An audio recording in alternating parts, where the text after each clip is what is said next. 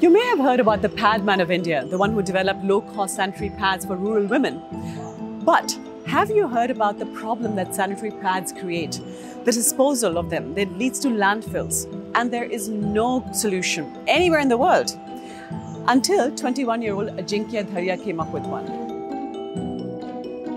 Hi, I'm Hansi, and today I'm here to meet the founder of this startup, 5-year-old startup called PadCare.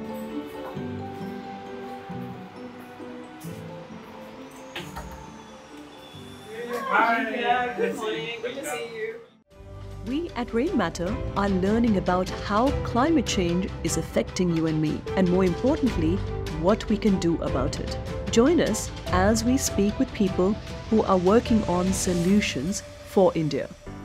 Welcome to the Climate Conversations.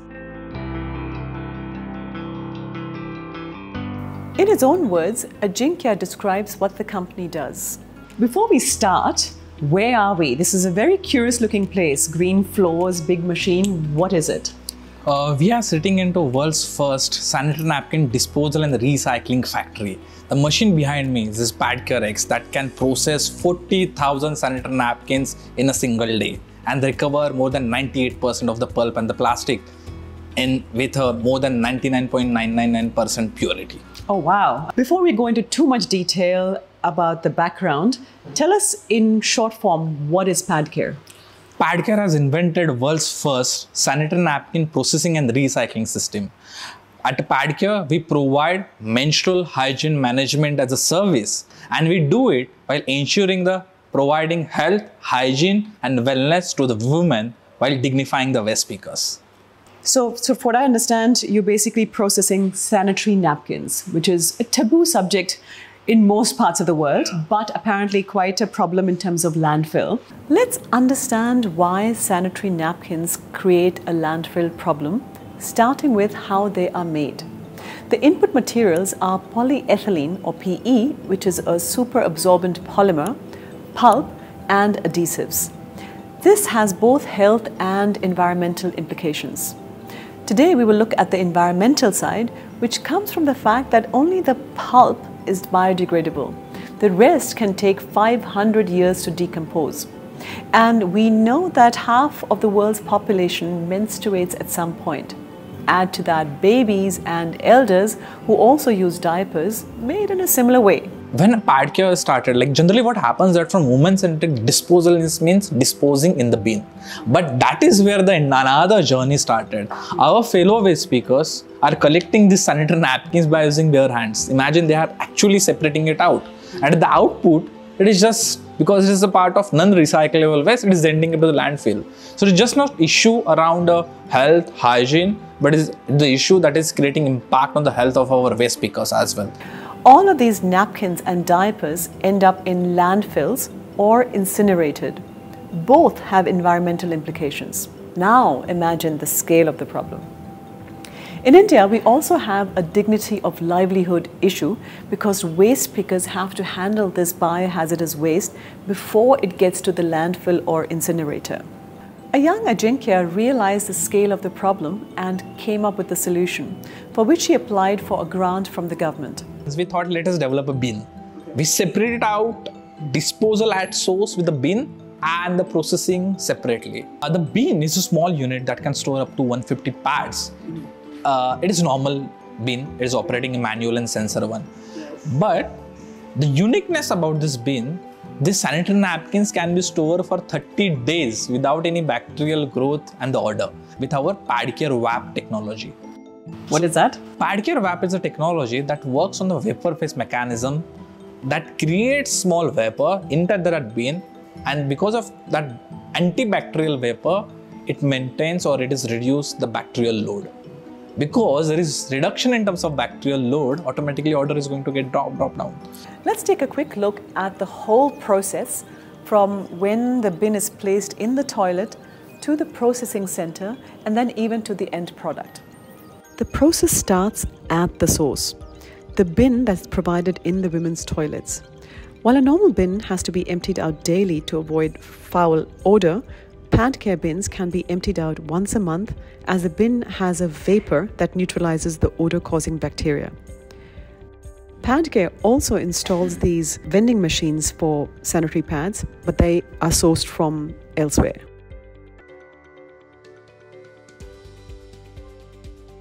The bags then are brought to a central facility such as this one in Pune.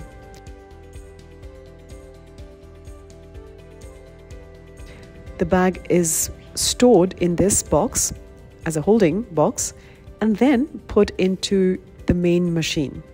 It happens daily basis, so we process the whole sack box into a single day. So she takes the material from this sack box and then she takes weight into this weighing balance. We are doing the 3 kg cycles. So 3 kg takes around 3 minutes to process the cycles. Oh, that's it? Yes. Only 3 minutes? Yes, yes. Oh, wow. 3 minutes later, the chemical and mechanical process is complete. On this machine side, you see 2 outputs. So we get the output as a plastic. This kind of plastic we are getting at the output. And this is all sort of sanitized and everything? Yes, yes, yes. And safe enough for you to pick up with your hands? Yes. Okay. And this is output cellulose we are recovering from the input material. Also, this chamber has a 30% moisture. So further reduction of moisture, we are getting this cellulose into a cellulose drying machine. So we are getting the cellulose into this machine. The reduction of output cellulose has less than 10% moisture, which is accepted by various industries. So this is a dried cellulose. I spoke with Asavari, a biochemist by background who helped with the chemical part of the process. Now that the product is built, she handles the marketing. So what does the solution look like? Let's find out. We majorly tried to pitch our solution to the sustainability department because our whole project is surrounded by sustainability, circular economy. Post Shark Tank, there has been a deal which got closed in just 1 day. Oh wow, yes. Really? Yes. Okay. So Asif ji, who is our sales head, he went there to show him a demo and he came back with a PO. So it could be as low as 1 day and it could even go to say 3 months. We spoke with Didi, who used to be a waste picker and is now an employee. She shares how this process has given her dignity as well as enough income to form a living. इधर आने के बाद मतलब कुछ नई चीज़ें अपने को सीखने मिलती, काम भी मिला, अपने को जितना हम लोगों को सैलरी चाहिए थी वो भी मिली, रिस्पेक्ट भी मिला और कुछ नई चीज़ सीखने को मिलता है. रिस्पेक्ट तो मतलब आप तो मैस्कट बन गई हैं.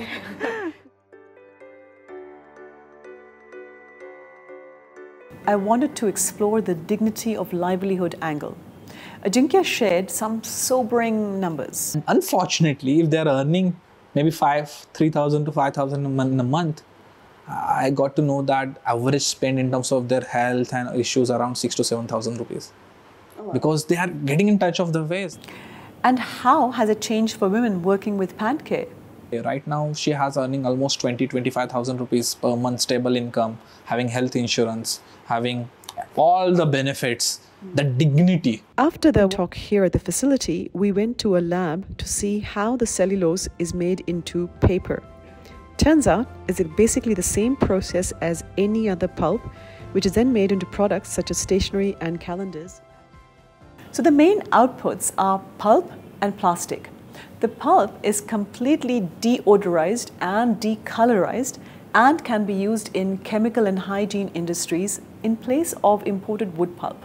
So we recently done the ISO 14000 audited life cycle analysis that is given an entire for PadCare. We have also considered scope 3.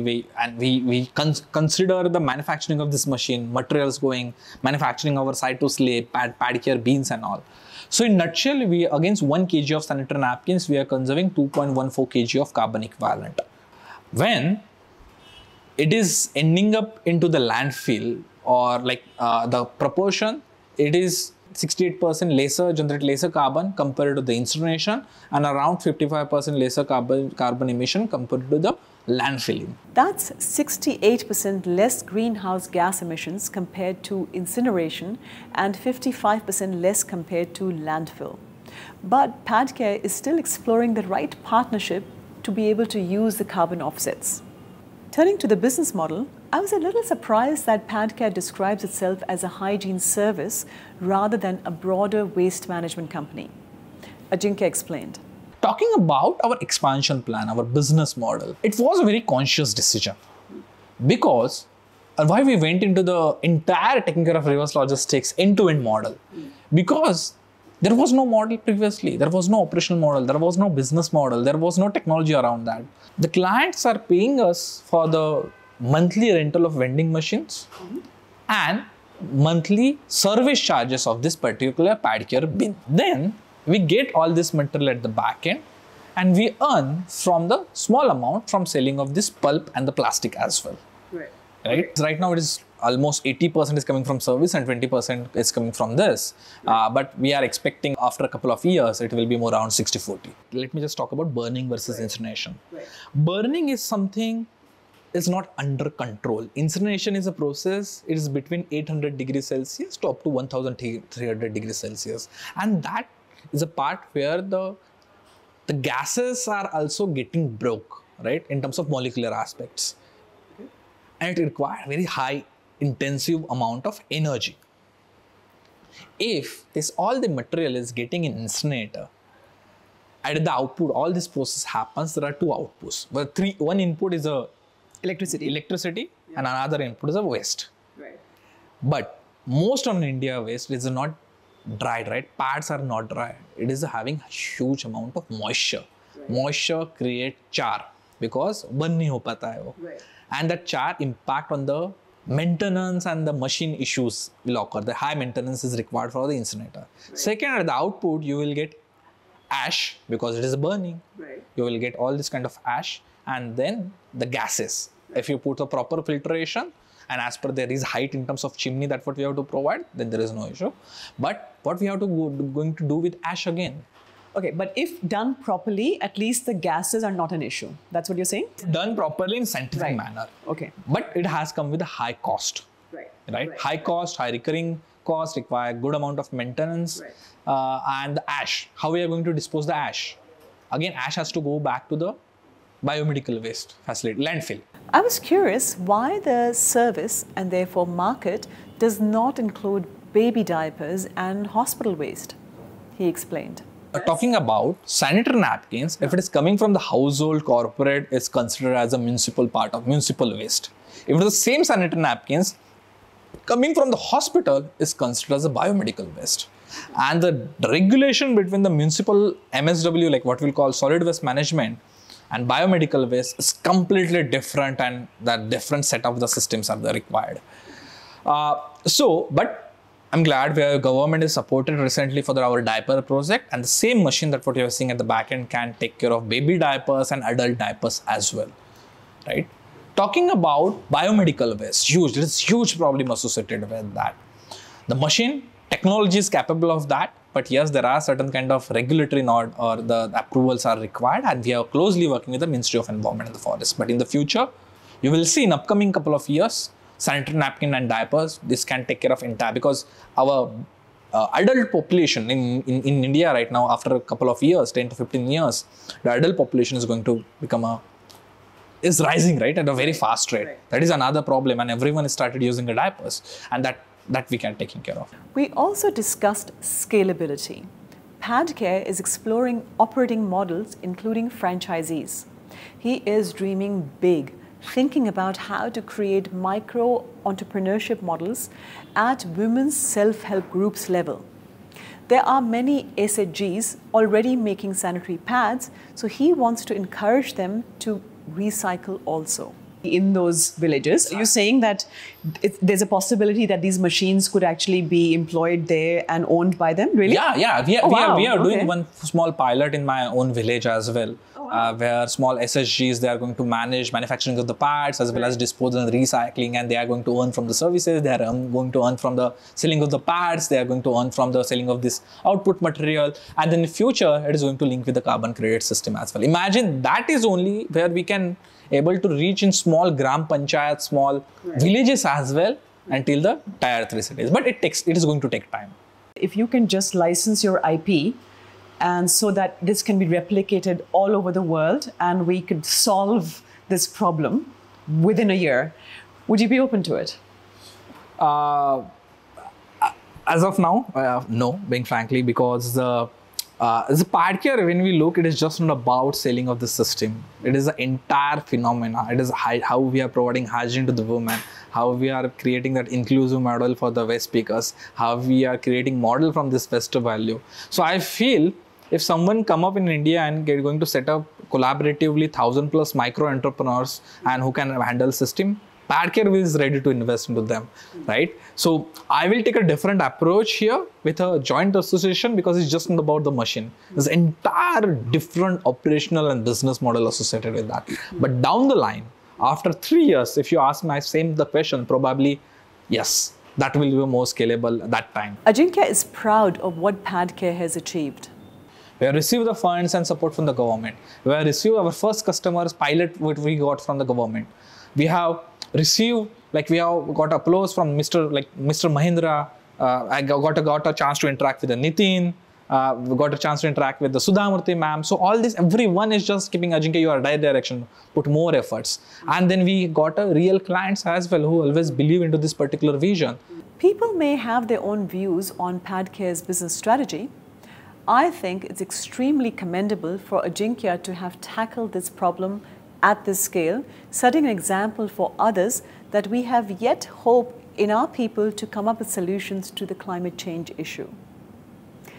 Let's keep having the climate conversations. I'm Hansi, and I will see you in the next episode.